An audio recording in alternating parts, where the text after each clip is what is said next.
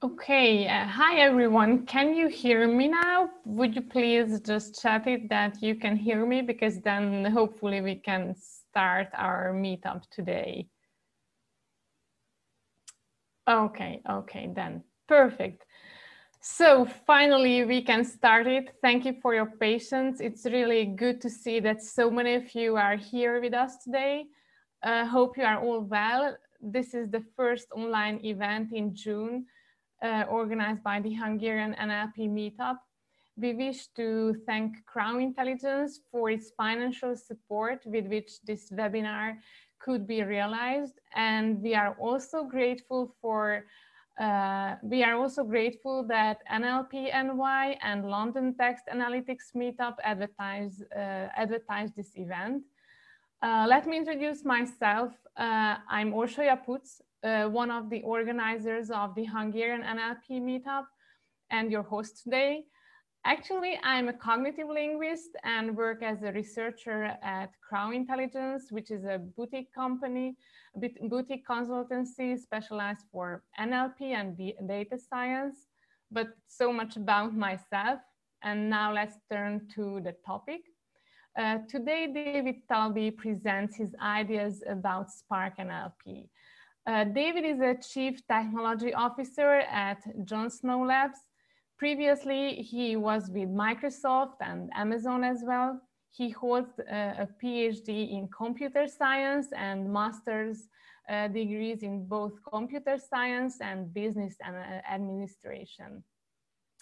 Before giving the floor to David, let's see some practical details of this event.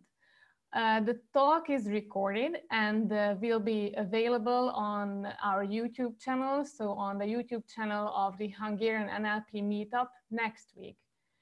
During the presentation, which approximately lasts for 45 or 50 minutes, your mics are muted. But you can, of course, raise questions, and you should raise questions via chat, and I will ask them at the end of the talk. And we will roughly have between 10 and 15 minutes for this question and answer section. So if you are all ready, I wish to ask you, David, to start your presentation.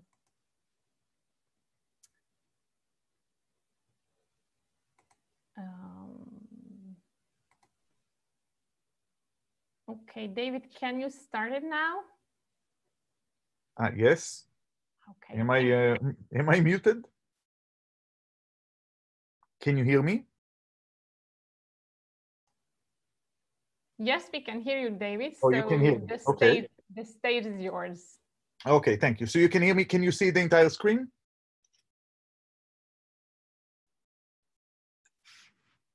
Ursula? Okay, got it. Okay. Thank you. Now I can see the chat. Okay, so let's begin. So this talk is about Spark NLP. And thank you for the patience with all the setup and the issues we've had. It's an open source project. It's a widely used open source project, especially for industry and production grade projects. Really the goal is to tell you more about it so that you can decide when and where to use it. I wonder what are those blue strips that are appearing on the screen? Is that Ursula? Zoltan, do you know how that's happening? That would help if you can remove them. We may be attacked, yes. So if you can see if there's a way to, to undo that. I need to disable annotation. Let's see how we do that.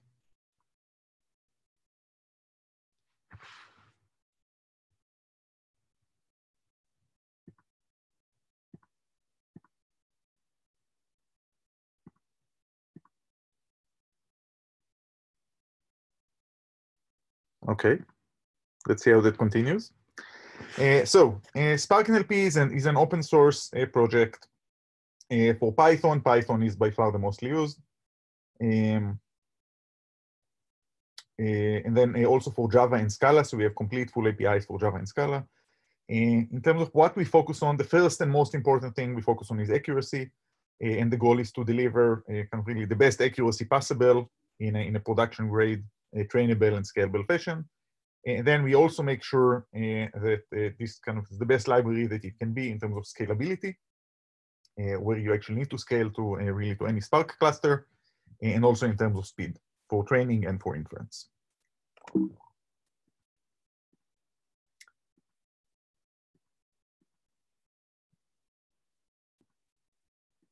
We are having all kinds of issues today. Okay. This is from last February, although a more recent version was just released 2 weeks ago. One of the things that O'Reilly does once a year is that they have the very big AI adoption in the enterprise survey, where they look not at research or academia, they look at practitioners, so people actually building production systems in industry. And in that, Spark NLP is one of the most widely used libraries overall, and by far the most widely used NLP library kind of in enterprise settings. And this really is where the library fits well. If you're doing, prototyping work or academic work, then, there's Spacey and there's, Hugging Face, and there's other like, LNLP, NLP Architect, there's some really good NLP libraries. But where Spark NLP really shines are kind of in the really kind of production grade enterprise settings, and that's across the board. And as I said, the latest survey from a couple of weeks ago is basically confirmed pretty much the same numbers. In terms of who is using the libraries, so we don't know everyone because, as I said, it's completely open source, but from teams and companies who have contacted us and say, listen, we use this in production, can we, can we help you? Can you help us or contribute it back? As you can see, it's really all the major tech companies, many companies in the finance industry. So there's a lot of NLP in finance, insurance, some in retail, media, and a lot of work in healthcare. Johnson Lab as a company focuses on healthcare and life science. So that's kind of our vertical. In terms of accuracy, so one thing is, what do we mean when we say state of the art? So state of the art, is not a marketing BS term; it's an academic term, which basically means the best accuracy on kind of academic benchmarks that have been peer reviewed. So really, the question is, okay, if you confine yourself to kind of to peer reviewed kind of real papers that have been published and vetted, what's the best accuracy that basically that the world knows to achieve? And our goal is to be able to achieve that, but in a production setting, right? In a way that's also trainable and scalable. So the benchmark that you see on the right is on the classic EN Core WebLG datasets or classic name entity recognition on micro-averaged F1 score. And I think both Spacey and Spark NLP have gone beyond that, but we have actually updated numbers from last month, and definitely, this is still the most accurate you can get. The reason it's more accurate, it's always a combination of things. But of course, everybody does deep learning. So really the question is, okay, what kind of models and what kind of architectures do you use, right? The specific layers, how do you actually implement the different layers, right? From loss functions to the embeddings, right? To really, just how you tokenize. Of course, which embeddings do you use? Like, do you use BERT? Do you use kind of better than BERT? Kind of, the more like, excellent and Albert and other new types of embeddings which we use. And all of that is there within the library. Other than the data, we really say accuracy is really all we think about. And the cool thing about NLP is that it's a very fast-moving field. So, when you have a new paper and you say you're state of the art, you usually stay there between 8 to 10 weeks, and then someone publishes something better. Which means that really, we have to keep implementing and re-implementing new things to advance with the state of the art. Suggesting in the past 3 months, we've completely re-implemented the deep learning-based document classification.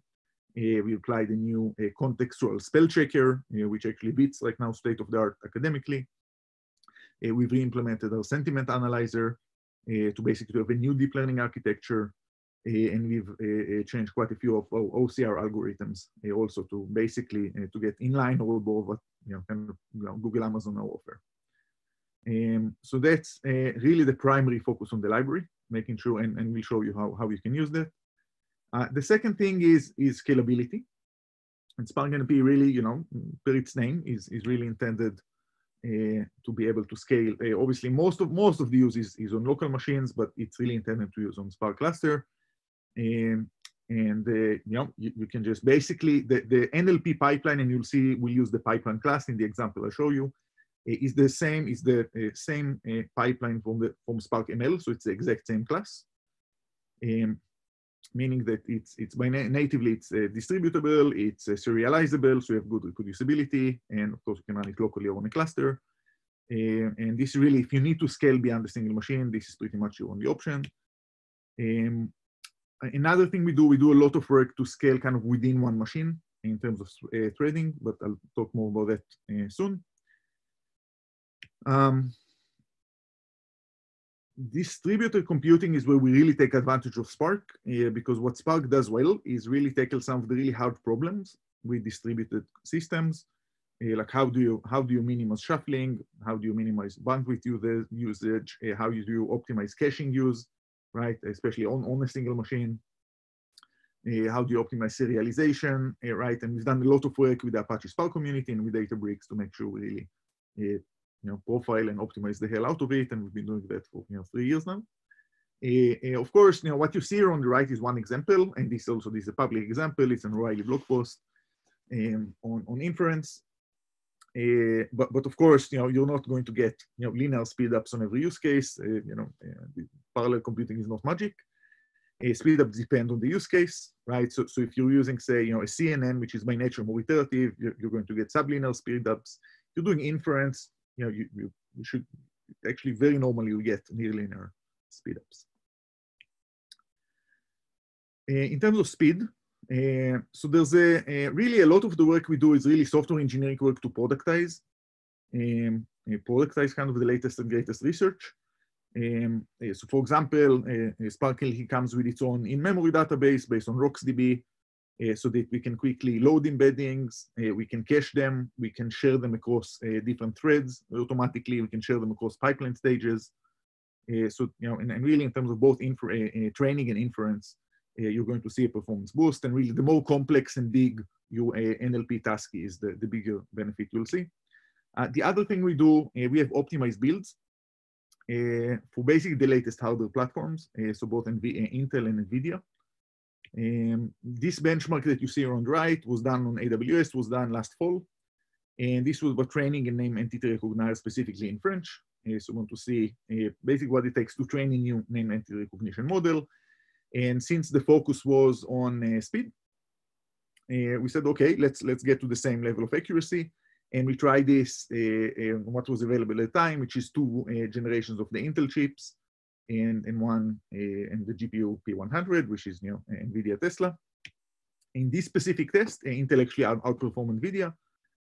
So the Cascade Lake, which is the 2nd Gen Xeon, was 19% faster and 46% cheaper, which is a good testament to Intel. I mean, they've done a lot of work, especially Cascade Lake has basically its own deep learning set of instructions. It can use more memory than just the memory in the GPU. And Intel's done a lot of work on the software on top of it. NVIDIA, of course, is not sitting quiet, and they've generated, I mean, just 2 weeks ago, they launched the new A100, and there's a new set of chips there and a new basic whole server around it. And we're working with them to optimize it as well. And that's our other commitment to the community. We'll make sure we optimized for the latest kind of hardware and make sure we get those optimized builds out of the box. Under that, Spark NLP is Apache 2 licensed, both the code and the models. So really, it's for you. Use it, abuse it, use it commercially, change whatever you want. Don't tell us. It's very open in that sense, and it's intended for commercial use. It's definitely production grade. It's in use, and there's there are links here, but I'll also share some links in the end. It's been actively used by probably at this point most of the kind of Fortune 500, Fortune 1000 in some capacity. Definitely in production use cases, some small, some very large. We're fairly active with releases, and this is something you can just go on GitHub and see. We had 26 new releases in 2018, 30 new releases in 2019. I'm not sure how many we had this year. I think it's at least 10. but we're continuing the same path of basically at least every 2 weeks we'll have a new release. And as you'll see, I mean, you can really just go on GitHub and read the releases yourself. They're fairly substantial. So the last release, we added Excellent and Albert. We did the sentiment analyzer. We added the context-based spell checker when we added more languages. And now the library comes with pre-trained models for 20 languages. There's also an active Slack community. So if you start and you have questions, you're getting an out of memory error, or, your hyperparameter tuning doesn't go, the way you want, you can always, just show the code and ask someone in Slack, and people answer daily. So that's the overall library. Yeah, and I see we have a question there. Okay, I'll try to answer some questions as we go, and some we'll save to the end. So in terms of what the library actually does, and this is also this from a blog post that was published on Domino Data Labs, but basically it's an end-to-end library. So it starts with really the basic of sentence detection, tokenization, stemming, lemmatization, part of speech, and then goes all the way to name entity recognition, sentiment analysis, document classification, and yes, to question, yes, you can do topic modeling with it, definitely. But the goal is to have an end-to-end NLP library, and we keep adding more and more tasks that it supports. For 2 reasons. First of all, it makes the API much simpler, right? You can have just basically one NLP pipeline does everything you need, from the raw data to kind of really the outputs you care about. The other thing is, if you really want this to distribute and scale, either across threads or across machines, then really it has to be the same library, right? Of course, it doesn't work if you have a very kind of highly scalable NER, but then really to do tokenization and part of speech, to build the features, you have something that only works on a single machine, or vice versa. So we want to make sure from the beginning it's all optimized. And there's a number of kind of underlying design optimizations there, right? So the code, if you're using Spark, the code runs on the JVM, so you don't have to go back and forth to Python, right, with UDFs and such. There's 0 copies of the data frames that you use. So really kind of a lot of the overhead that you get if you're trying to use really, like spaCy transformers, NLTK, those libraries, we do away with just by preventing serialization, inter-post communication, copying things in memory. So there's a question then if we've done any work on ill-formed text or topic modeling. So first of all, basically all text is ill-formed text. There's no such thing as clean text, maybe Wikipedia, because they edited the hell out of it. But yes, definitely, we do a lot of work on training domain-specific models, and I'm going to talk a bit about that, how you train your own models, which is big. And yes, and topic modeling, definitely we've done, and there are public examples. I'll try to point to the notebooks that show that as we do that. There's another question of, have we worked on short or long documents? So also, I mean, when we get to the end, I'll show some case studies. We've done both. So obviously, there's work on like really short things like tweets or sentences or chat results. But then we also have case studies on analyzing financial documents that are 200 pages long. We want to extract facts from them.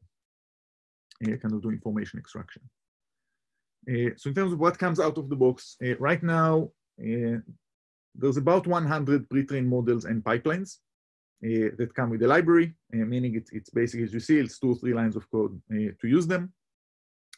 And the support for 20 languages, mostly European ones, but we are working to expand it. One of the things, by the way, if you're interested, we are definitely looking for more people to, to add models, add languages, add examples, and we'd be happy to work with people, kind of to do that and to help you kind of contribute and be part of that. In terms of supported runtimes, so say Java, Python, and Scala are kind of official. So you can get the library from PyPy or Conda, or you can get it from Maven Central to Maven or SBT. If you're on Java or on Scala, you can get it from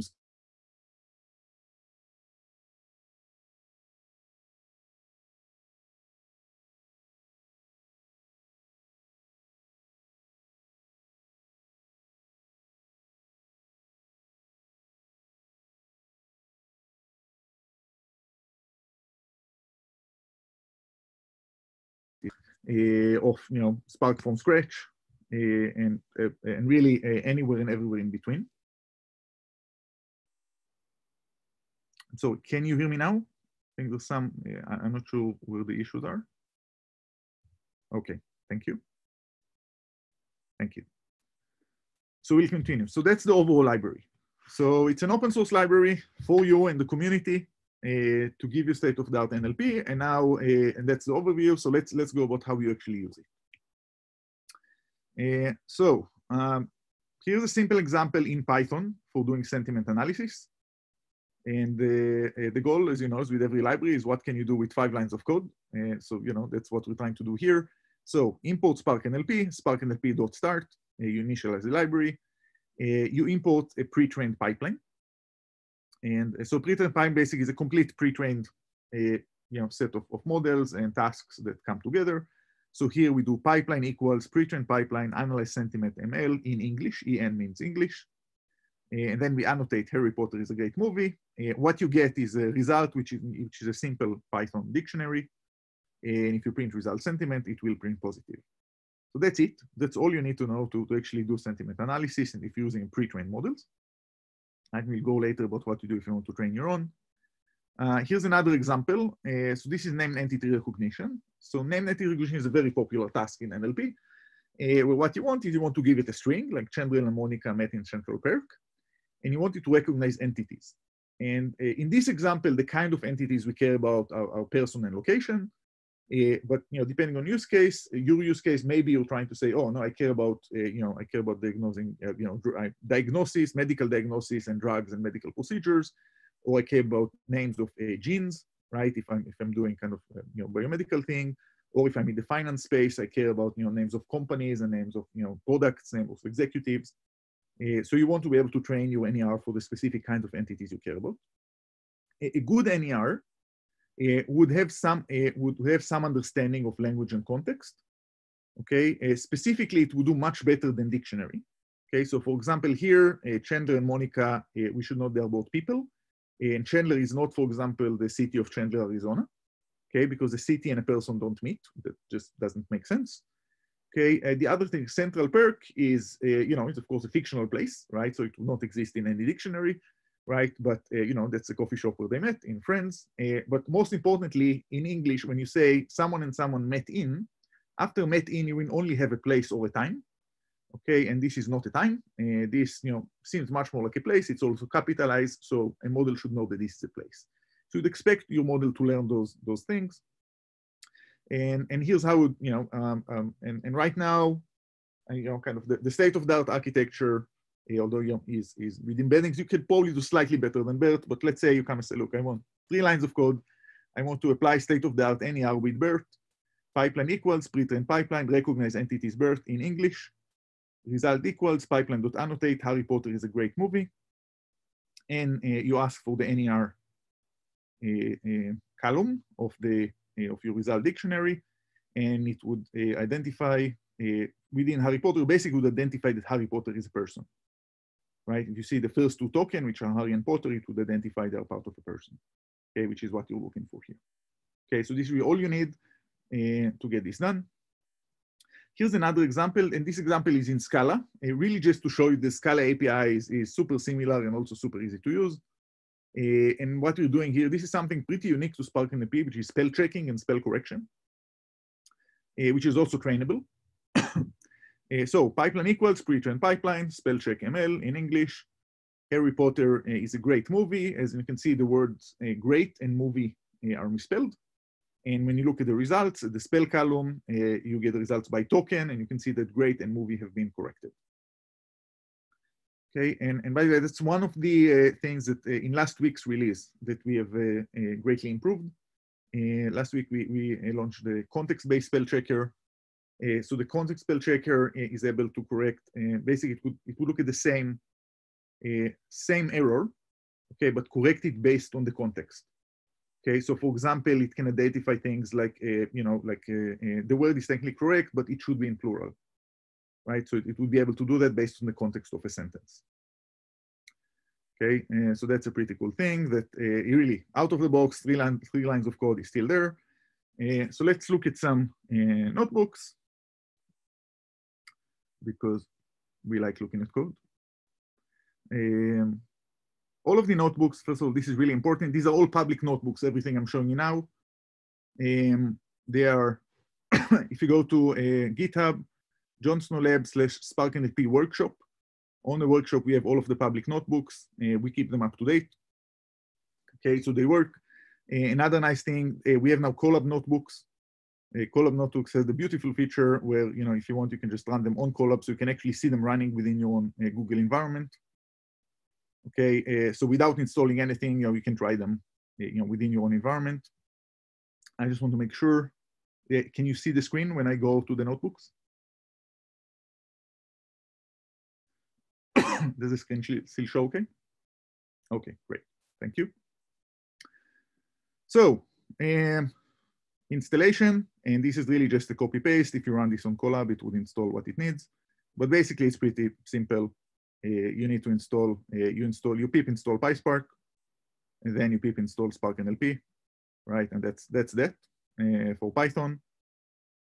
You load the libraries, you start it. We just check that it starts and the versions are correct. And then let's see how we use NER. So here's an example. Pipeline equals pipeline.annotate, explain document DL. He would love to visit many beautiful cities with you and lives in an amazing country like Germany or Pakistan. Okay, result equals pipeline.annotate, and you can see the result. So the result has different keys. So this is everything that we analyzed. We got entities, we got stem, we got spell check, we got lemmas, we got part of speech, we got tokens. There's a number, we have actual embeddings. And right, sometimes people just want to use this for embeddings, right? The same way people use, Hugging Face. Oh, look, I just give me the embeddings and I'll take it from here, which is fine. And here you can see what happens. You can see what you get. So for example, one thing you get is really just the sentence column is really just splitting into sentences. Okay, and in this case, splitting into sentences is trivially easy because we have punctuation. But for example, in Spark NLP, it has two sentence splitting algorithms. One of them is simple. It's it's kind of regex based. But the other one is a deep sentence detector. And if, for example, you use a speech to text, okay, then the challenge is you have no punctuation, right? Then it becomes a much harder problem to split things into sentences, and then you actually need a deep learning model to do that really well. So that comes with the library. Or sometimes you use OCR. Also, OCR tends to miss some punctuation. And then also having a sentence detector that actually understands the language and split sentences that way is much better. The next thing we have here is lemmatization. So lemmatization basically refers to giving you the lemma of a word. The lemma is basically it's a dictionary definition of the word. So for example, if you have lives, the word lives, the lemma is life. Okay, because that's the lemma. That's how we see this word in the dictionary. Other things like love and beautiful and city. Well, city actually, I think, yeah, city was plural. We got it back to singular. Okay, another thing we have is we have some spell correction here. And if you paid attention, you'd see that we have some couple of spelling mistakes here. So beautiful is misspelled. With is misspelled. Okay, and let's see if we actually got it. Yeah, you got beautiful. Let's see. With it did not get. Okay, because that's probably a harder one. Kind of, and this is kind of what automated spell checkers can do, right? So if you see this word, right, you really would know kind of, and the algorithm is based on statistically, right? So algorithm can know, look, it's far more likely that the word is beautiful. When it sees something like this, it's less certain. So in this case, it did not correct it. The other thing we get are parts of speech. Okay, so he is a proper noun. Visit is a verb. These are adjectives, right? Many and beautiful. You is a proper noun. Lives is a plural verb, I believe. Okay, country is a noun.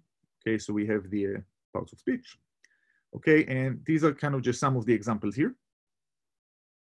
Okay, another thing to look at is another example. So this also goes from the installation and looks at the Mona Lisa. The Mona Lisa is a 16th century oil painting created by Leonardo. It's held the Louvre in Paris. And let's see what we have here. Oh, the main thing, yeah, we were looking for how we get the actual entities, right? So here the entities are Mona Lisa. Leonardo, it's for whatever it's will recognize, the Louvre and Paris. So we have one mistake here. The other thing we have is we can look at the NER column, and then we can see it by token. So you can see here the tokens, and that's useful if you have multi-token entities. We have Leonardo. It's an organization. I wonder why. And then we have the Louvre and Paris, which are locations. Okay, as another example, you can see kind of just more, just different text, right? We can identify people, identify organizations, and so on. Okay, so this is kind of out of the box. We'll get to that. Okay. We'll get to that question towards the end. Okay. I want to go back to the slides here and talk about a few, go through a few other things. But don't worry, we'll get back to notebook soon. Okay, so a bit about what happens under the hood when you do, you do this kind, you activate this kind of pre-trained models. So first, when you call start, it does Spark and you do use Apache Spark in the background. But as you've seen, if you do not want to work with Spark, if you do not know Spark, you really do not have to. So we've done a lot of work so that Spark is completely hidden. What I would say, if you like Spark and if you want to, to have to work directly with data frames or configure the Spark sessions, you can do that as well. Pre-trained pipeline loads. This is an example around the explain document model. It loads the different models and embeddings. So basically, it can load them either from disk or from the network. So by default, if things are already in memory, that's great. If not, they are loaded from disk. If they're not available locally, try to load them from S3. And basically get those pre-trained models for you, kind of it's a completely fresh machine. As I mentioned, there's a whole caching systems and local storage. Then if we have deep learning components, which we usually do, we initialize TensorFlow in the same JVM process, which was a whole engineering project by itself, but definitely worthwhile in terms of the speed gains and the memory gains here. We initialize it with the pre-trained embeddings like BERT, right, and the models, kind of the actual network architectures. Once you've done that and you call annotate, basically you say, okay, do inference. Okay, so we call the actual algorithm of each stage. Stages that require deep learning, kind of they call to TensorFlow below the kind of under the hood, right, which activate kind of the right kind of network architecture. Embeddings are used as part of it, right, so are just calculated as we need them. And then as a result, you get a result which is a plain local Python dictionary. Okay, so the main point of this slide is show, look, all of this happens for you. You do not really have to be aware of it. Okay, of course, unless you're building the library or improving it, but if you really just want to get stuff done, usually it's a few lines of code and you're good to go.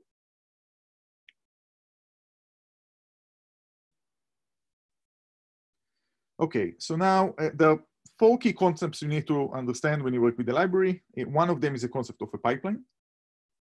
So a pipeline is basically just a list of processing steps. For example, we take initial text, we turn it into a document. So document assembler takes in text, outputs a document.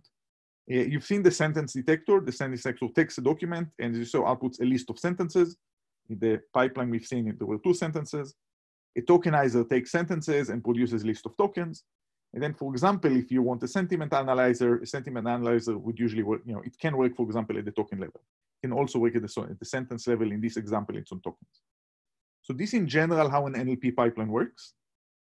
In Spark NLP, a pipeline is the main way you configure what you want to do, right? So you can come and say, oh, take this text. Yeah, I don't care about sentences because this is short. Just do tokenization and then do some spell checking and then do this kind of embeddings and send it to NER, right? So you configure the pipelines. All the pipelines you've seen so far were pre-trained, kind of out of the box pre-built pipelines, but it's super configurable.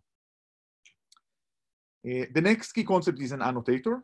So an annotator is one step in a pipeline. So for example, a sentiment detector is an annotator, right? So it will be one of those boxes when you have your pipeline. And as you see, when you configure it, you can configure the input columns, right? So in this case, sentiment detector would work on sentences because you can say, look, I care about sentiment at the sentence level, right? You can also ask for it to be at the document level or at the token level. And you say, here's the output, the output and sentiment score. right? And as you saw in the notebooks, I can put outputs, NER or entities or lemma or check or whatever I call my output. And then say dictionary, for example, basically means you can configure it, right? And you'll configure the annotator object however you need. And the annotator classes basically have the implementations of the algorithms. The next concept is a resource. A resource is basically any external file that an annotator needs to run, right? Like, for example, pre-trained models, embeddings, transformers, rules, whole pipelines, dictionaries, whatever may be the case. And Spark NLP, as we say, kind of centrally manages and shares and optimizes and caches resources, right? So there's this whole resource management concept within the library. And then the last concept is a pre-trained pipeline, which really just puts it all together. So pre-trained pipeline is a pre-built pipeline that includes a set of annotators, a set of resources within them, right? So that when you call load the pre-trained pipeline, explain document DL, basically you tell it, okay, load the pipeline, load all the models, load all the embeddings, initialize everything, so that when I call annotate, I can just, you can just, kind of do your thing. A pipeline has 3 important methods. 2 of them you see here, which are annotate and transform. Annotate works on a single string, transform works on a Spark data frame. Okay, and that's really the only difference between running something locally and or really kind of using a, scaling to a cluster. The third important method of a pipeline is fit, which is used to do training. Okay, and that's another important feature, which is all of the pipelines are trainable. Okay, and that's, for example, how we support new languages, how we support domain-specific use cases, and really in most real industry NLP projects, you will need to train your own models because language tends to be super domain-specific. So let's see how we actually put all of these together and actually train our own NER model. So we do imports, we initialize, we do Spark equals Spark NLP.start. We load the training data. Okay, and name entity recognition training data is in the CoNLL 2003 format. So basically, it's a CSV file with a row per token. Then we say, is this token, is it an iPair or iLock for location or for nothing? And this pipeline is going to be pretty simple. We're going to say, take the input, calculate BERT embeddings. So we initiate the BERT embeddings resource as an annotator. So we say BERT equals BERT embeddings pre-trained, BERT base case in English. And we say this annotator would take each sentence and I'm sorry, it would, so BERT, what it does, it would create an embedding for each token. Okay, and the output would be in the BERT column. Okay, however, BERT embeddings takes 2 input columns, sentence and token, because if you're familiar with BERT, you know that it calculates embeddings in the context of a sentence. So basically we say you calculate embeddings per token, but the context is your sentence. And for that, by the way, you'll get much better results if you actually have a good sentence detector, right? Because if you just give BERT and tell it, oh, just 5 words on each side, you're going to go across sentences and get much worse context to work with. And then we load, after we calculate the embeddings, we say, okay, let's load the NER tagger, the actual name entity recognition algorithm. So we say it has 3 inputs, sentence, token, and BERT. Sentence is the context, token is really what you want to get to annotate each token, right? To see if it's part of an entity, and BERT are your embeddings, your 2 labels. And so you have your 2 columns. You have the label columns, which is for training. You have the output, which is NER. Then we define a pipeline with those 2 stages. So basically, we say we only have 2 stages. Just calculate the BERT embeddings and then run the NER tagger. And we call fit on the training data. Okay, and this is all you need to calculate to train your own BERT-based name entity recognizer. Okay. Including everything, kind of state-of-the-art network, optimized for Intel, optimized for NVIDIA, scales to a cluster, serializable, so you can reproduce it. That's the entire code that you need to do that. Okay. So yeah, so there's a notebook here. I don't know, I'm just looking at the time. I don't think we'll go through all of it, but what I would want to show, sorry, I'm taking this. Yeah, now I need to find a way to convince.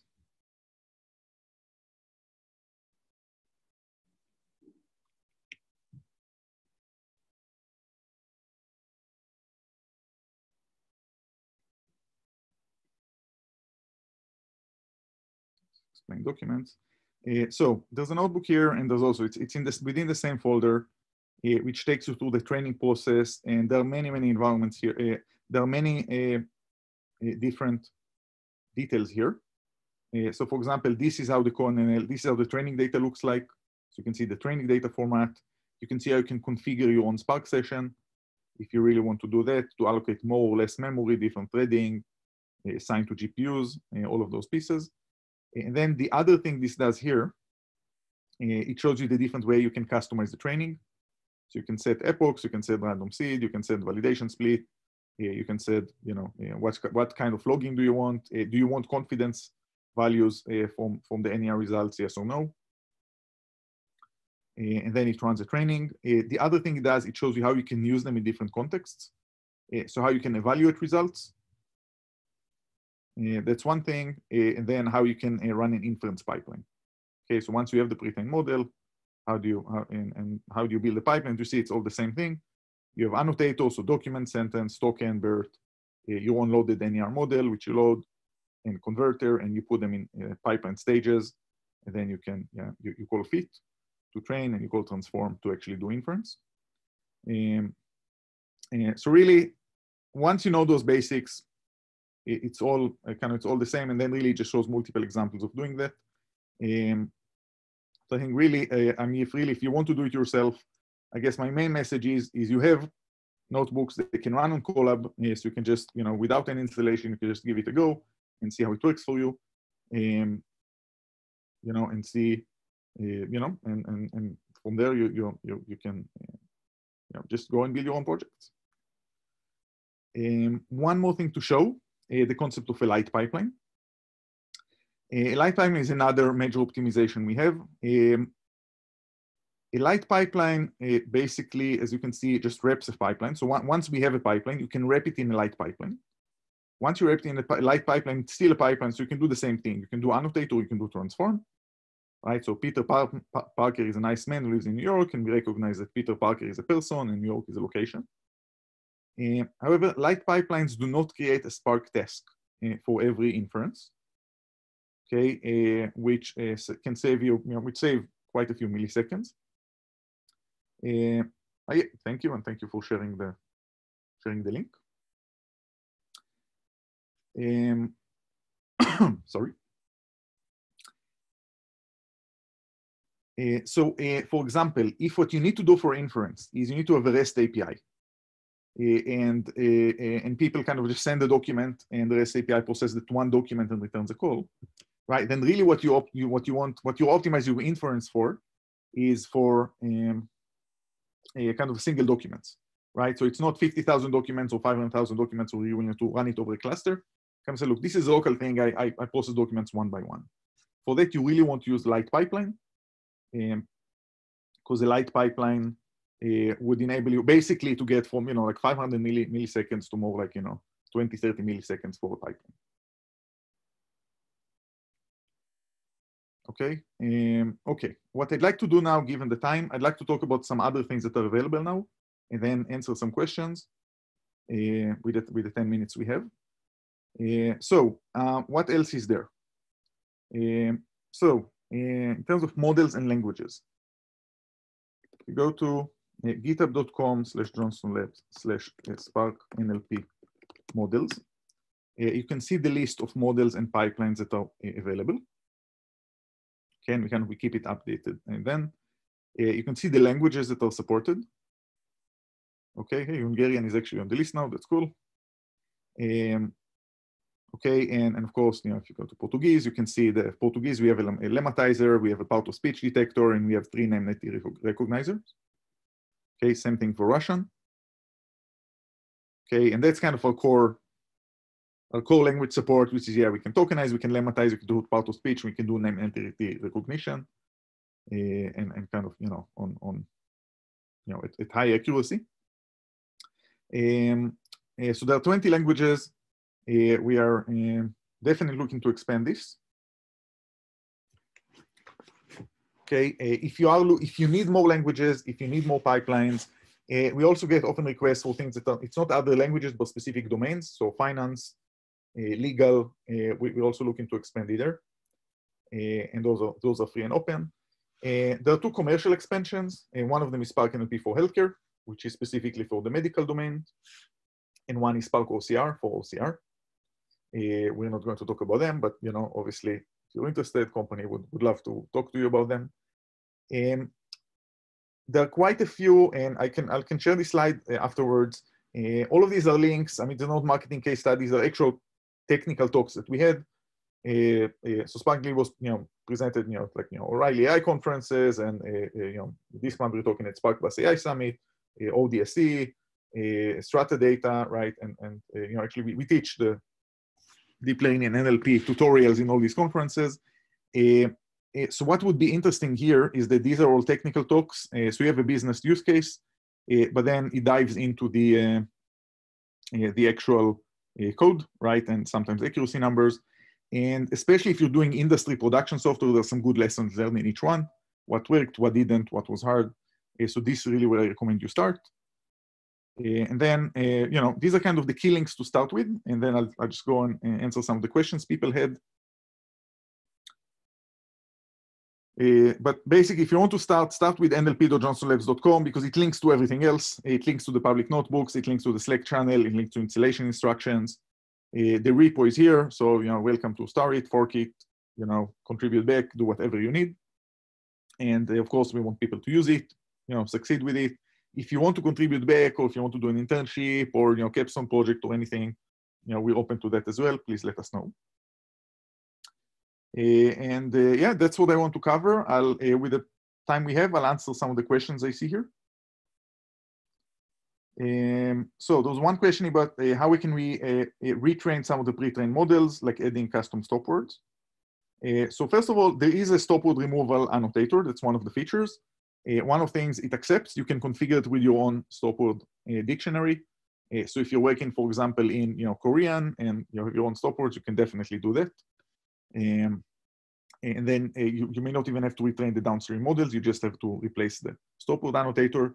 But in a sense, really, everything is trainable. As you see, the tokenizer is trainable. Sentence detector is a trainable model.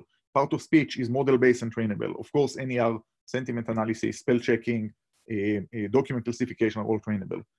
One of the main advantages of Spark NLP is how easy it is to train your own models. Because that's really one of the differences we see between kind of academic and industry projects. In industry, really almost every project you need to train your own to get good accuracy. So that's definitely there. The question about comparison to NLTK and how does Spark NLP compare to an NER compared to NLTK? Look, the short answer is it's more accurate.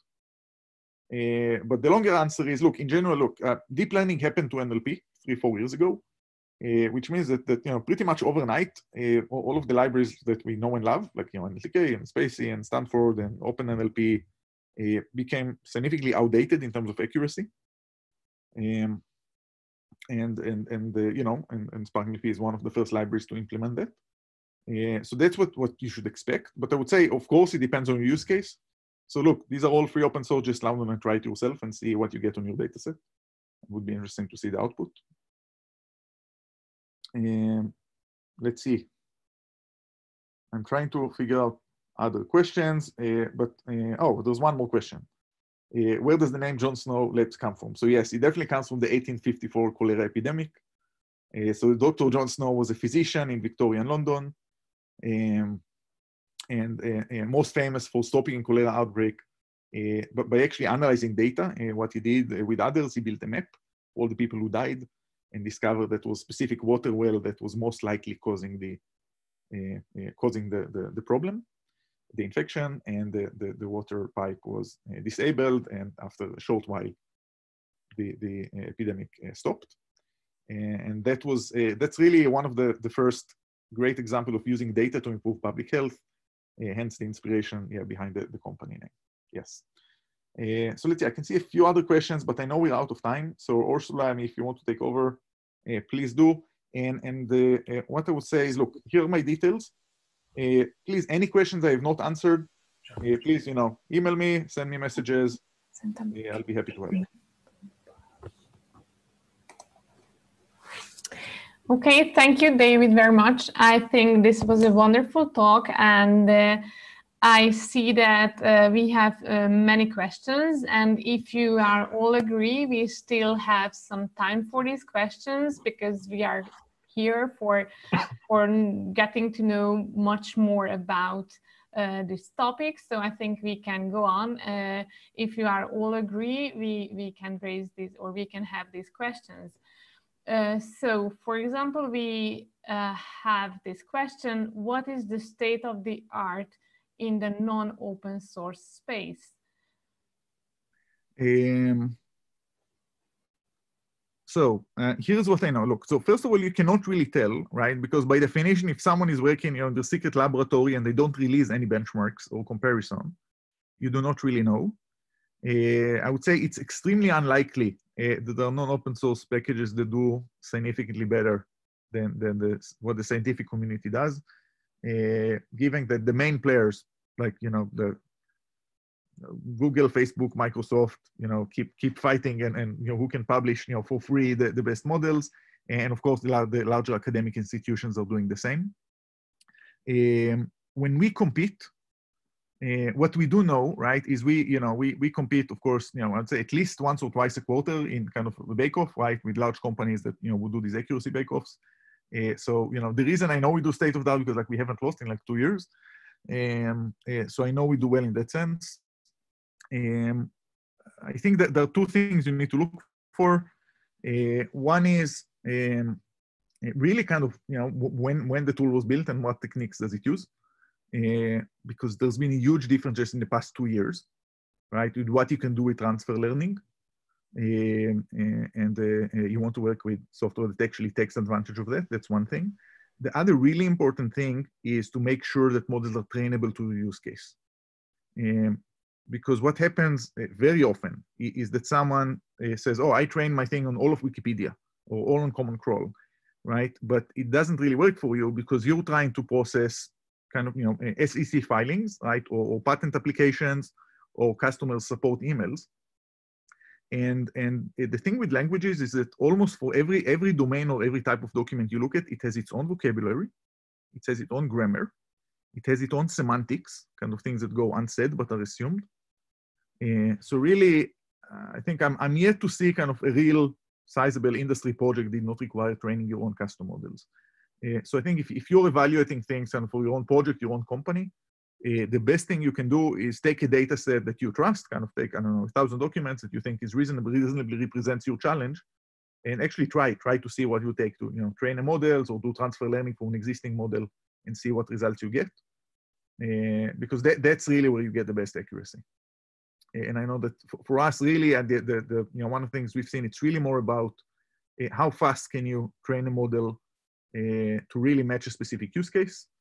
And I would say with some of the transfer learning improvements of the past 2 years, you can do that really, really like, you can do what you can do today with 500 documents, would take like 20,000 documents even 3 years ago. So it becomes much easier and faster to do.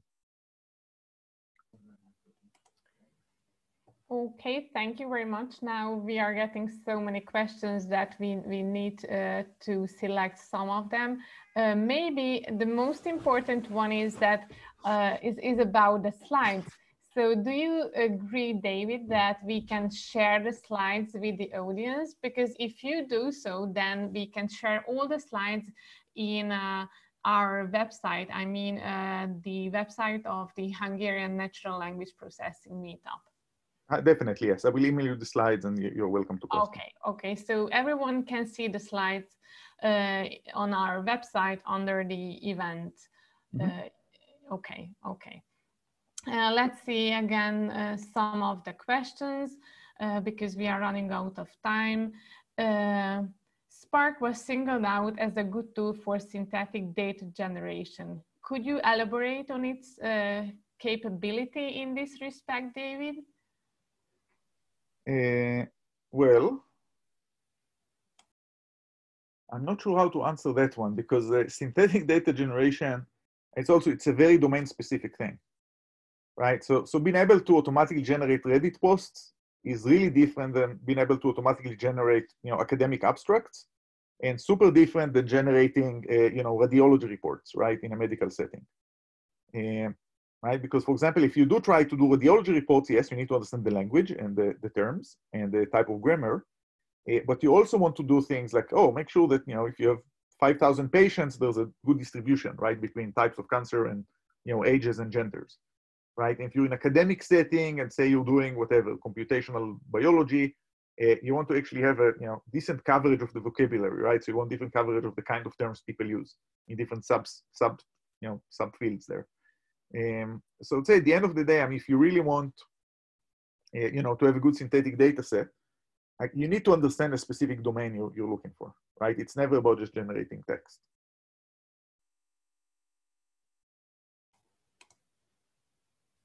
Okay, thank you again. And maybe the last question for today. Do you check your models versus SAS? This is one of the largest SW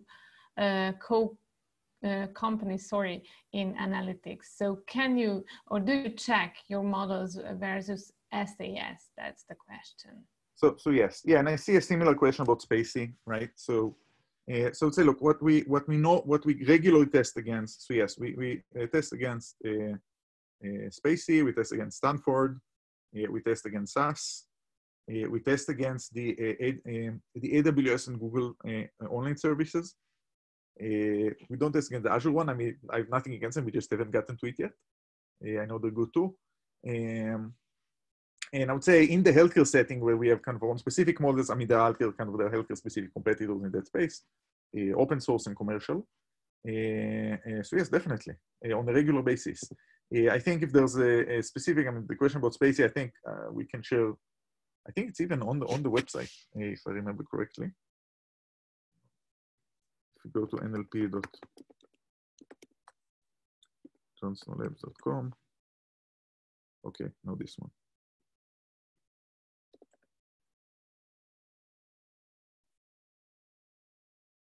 Yeah, here you see benchmarks. You have Spacey, Clear, NLP, Core Made. These are only open source ones. Yeah, and Spacey definitely has deep learning models, although I would say they have a lot of work there to actually improve them, and which I think they're doing. I mean, Spacey, I mean, it's a great community. Just the focus has not really been on the deep learning space, but I'm sure they'll get there. Yeah, SAS as well. Yes, we definitely test against SAS. And look, there's there's several other good companies and good package in this space, and you should definitely evaluate and see what works best for your project.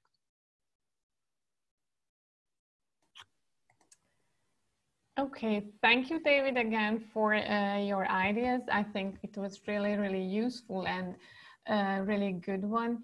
We will share, as I promised, all your slides on our website, and everyone can also see your talk on our YouTube channel. And we are really grateful for the audience for joining us as well. And let's meet tomorrow, because tomorrow we will meet Robert Monroe. He will talk about active learning with NLP. So we will meet you tomorrow at the same time. So that was it for today. If you have any other questions, of course, you can email these questions to David. Thank you, David, again, and thank you, everyone. Bye-bye. Thank you very much for hosting. Thank you. Bye. Bye-bye.